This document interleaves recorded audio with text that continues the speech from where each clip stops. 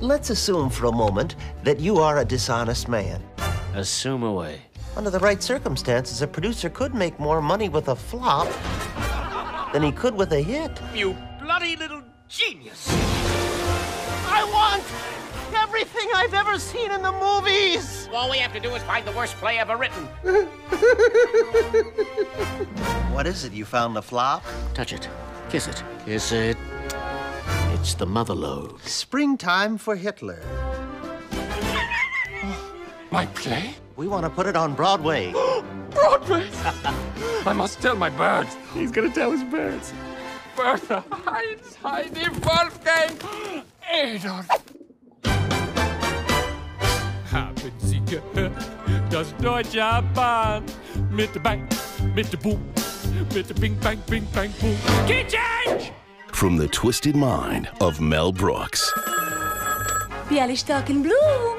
Bialystock in bloom. Oh, smart as a whip. We might have a position for you. As a matter of fact, we might have several positions for you. I want you to know, my dear, that even though we're sitting down, we're giving you a standing ovation. Max. What? This is it!